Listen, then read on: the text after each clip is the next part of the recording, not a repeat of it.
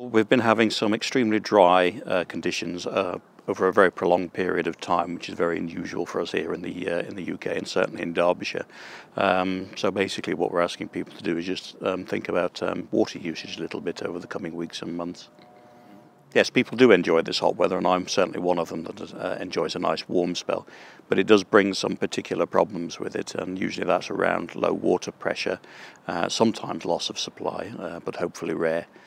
In some parts of the UK at the moment there are potential hosepipe bans looming, and whilst there's no immediate threat to us for most parts of Derbyshire, we do need to be mindful of how we use water. This is the driest period we've experienced in the last 40 years.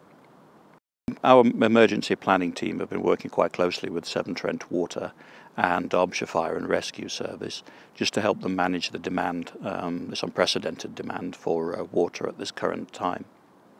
We've also been out there spreading key messages about reducing fire risk as well, and talking to communities and individuals and about making sure that they're not barbecuing too close to their sheds or under trees and things like that.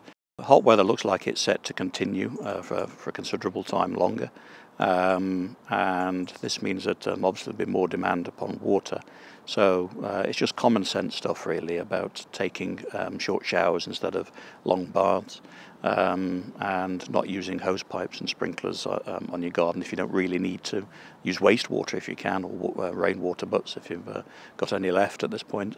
Do you actually really need to wash your car at this moment in time? Perhaps you can put it off for a little bit longer.